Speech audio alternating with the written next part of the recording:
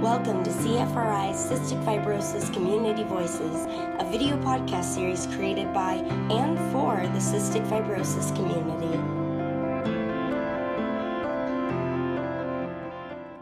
Hi, my name is Kristin Shelton. I'm a respiratory therapist at Packard Children's Hospital. I've been a respiratory therapist for about the past 37 years, and I've been working for Packard for 34 years.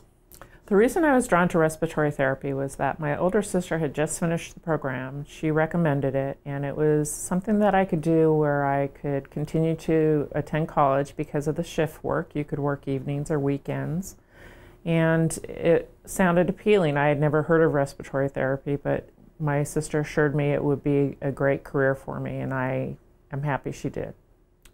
Once I started respiratory therapy school, I was able to get a job working at the Children's Hospital at Stanford that was located on Sand Hill Road. So this is a very long time ago.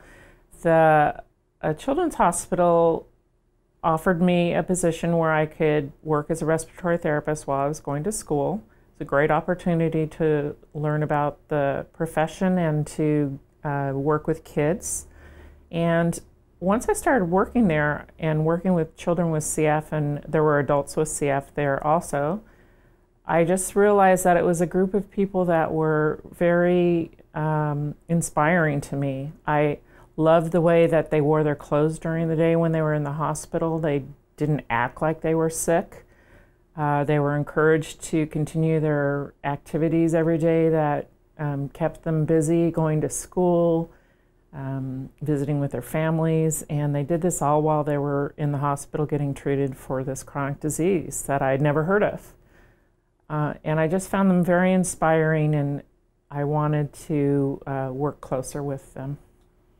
When I first started in respiratory therapy, there weren't that many options for people with CF. We had nebulizers that were very old-fashioned, and we had a few medications, but a lot of them made your heart rate race, and they weren't nearly as beneficial as the medications that are available now. There were not very many inhaled antibiotics.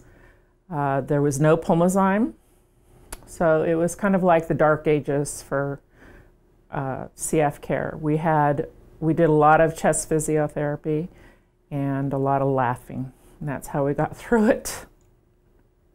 I think the most rewarding aspects of my work have been working with families that I've known for many, many years and watching their children grow up and thrive, and getting to know the families and helping them through whatever support that I can provide as their respiratory therapist. I'm proud to offer support, education, and just my presence. Sometimes that's all I can give, but that's enough to make families feel comfortable.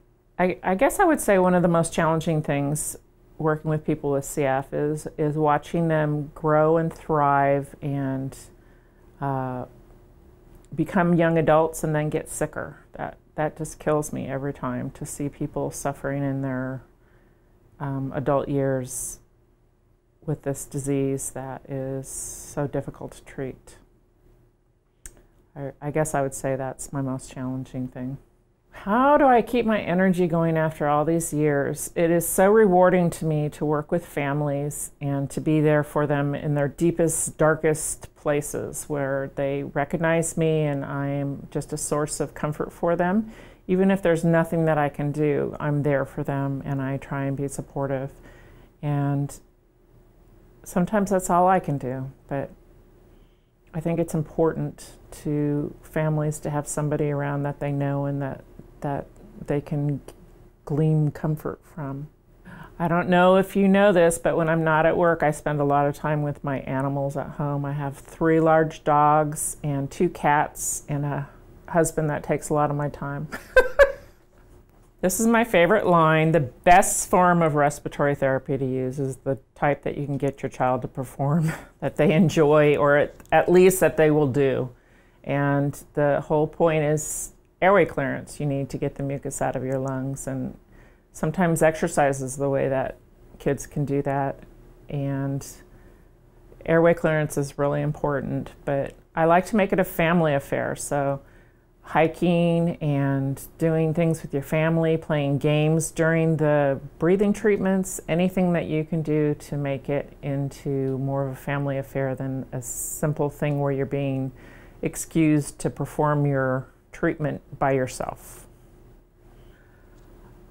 The tips I have for parents whose children are resisting doing therapy is to make sure that you're including the child in all of the family activities, and likewise, when the child has to perform airway clearance or do treatments, it's important for the family to join in with them and make it fun. And there's a lot of ways to do that, by watching favorite videos or by playing board games at the same time the treatments are going on.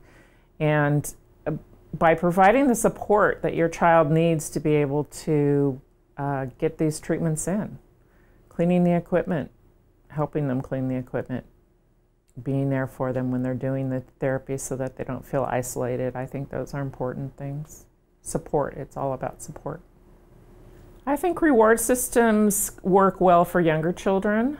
I don't think it works that well for teenagers. Teenagers tend to respond better to consequences. And the consequences have to be decided upon by the parents and the teens themselves. So whenever anyone asks me what the best tips are, I have to think back to the mom who told me that whenever her child does respiratory therapy treatment, she lets him watch TV.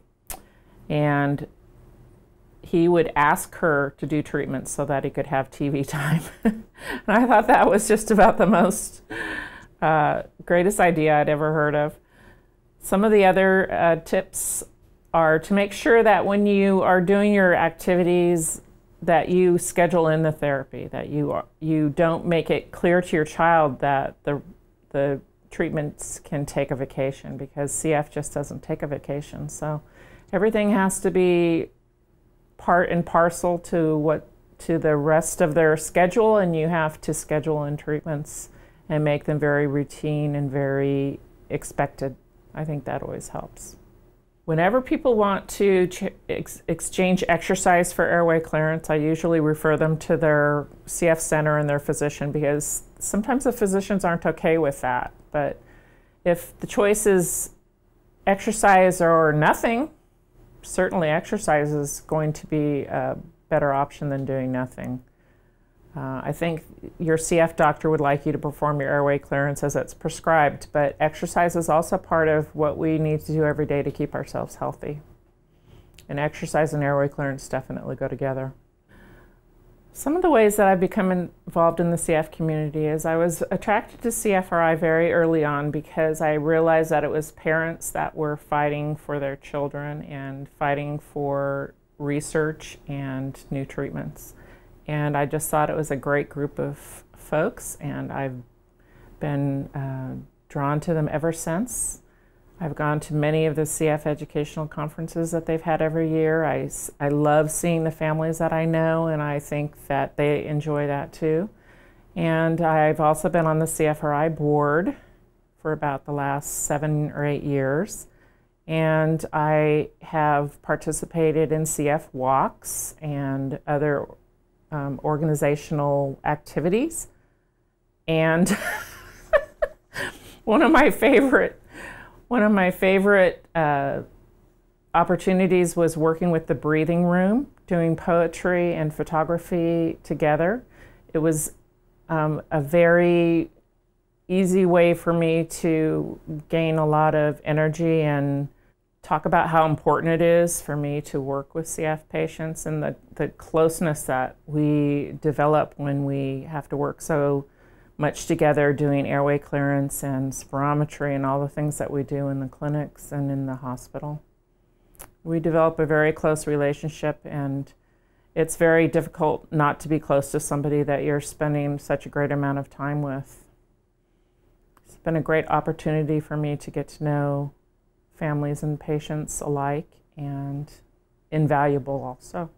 The thing that gives me hope for the future is remembering that when I started this job, the average age of people with CF was 18 years. We lost a lot of kids that were in their early teens, and it was just heartbreaking. And now to know that more than 50% of people with CF are over the age of 18 is just a remarkable thing. And every year, because of the new treatments and the research, that age keeps increasing, and that is just a source of hope for me that someday there'll be a cure.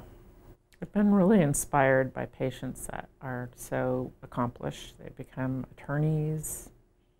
A lot of patients have gone into teaching. Some of them work in hospitals. That amazes me. Very inspirational for people that have so many challenges with their everyday chronic health care. To achieve such great things is just amazing to me.